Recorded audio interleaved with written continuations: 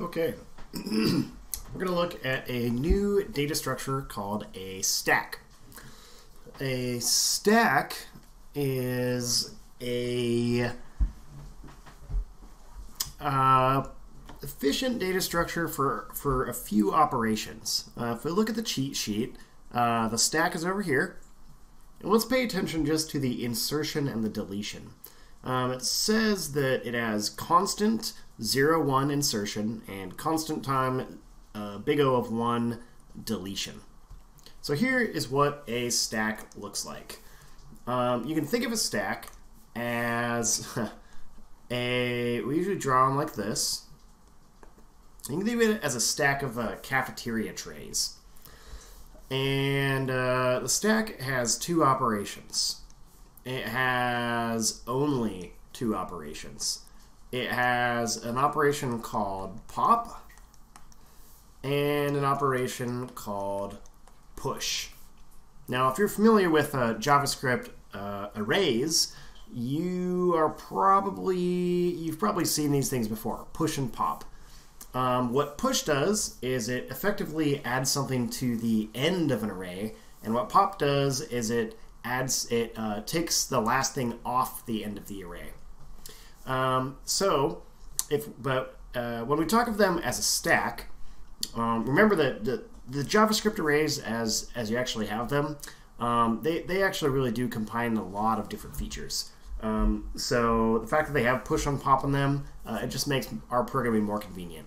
So when we talk about stacks, we're going to say that our stack is a class that really has essentially 4 methods. Let's see, we're definitely going to have push.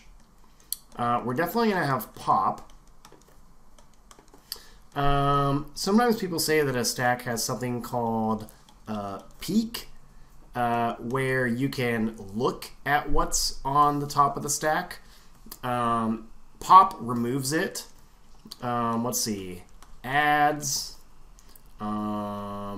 removes, adds to top.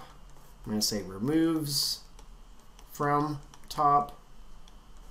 The peek method just looks at the top. And we might have a method that says, the size, and why not have something that says is empty.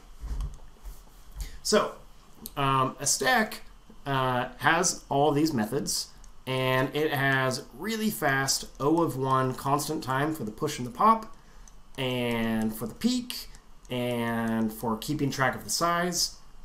What the stack does not have is it does not have, let's see, no random access.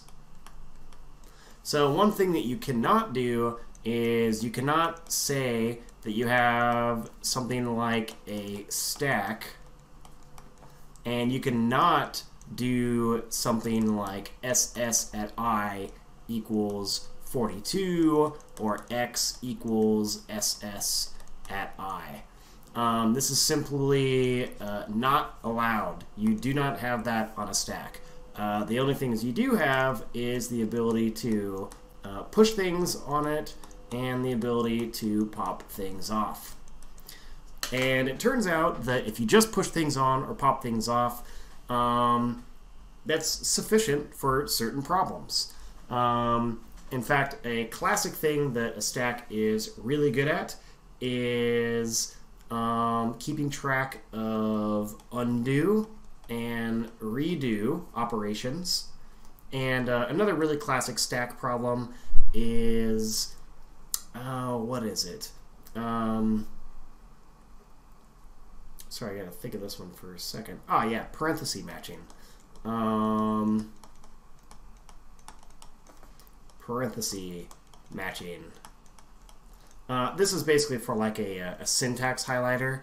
Whenever you have something that's like a parenthesis, a bracket, a parenthesis, what parenthesis matches meaning is it'll detect that this is a well-balanced thing, and it would maybe draw attention if you had something that looked more like this: a parenthesis, a bracket, and then like a parenthesis and a bracket. It might warn you that these things are out of order. They're not as well balanced as they are over here. Another good thing that stack is used for is function calls. Let's see, function calls. So when we're in programming, if you ever have something like a stack trace, it's actually a stack is being used to keep track of how your functions are called.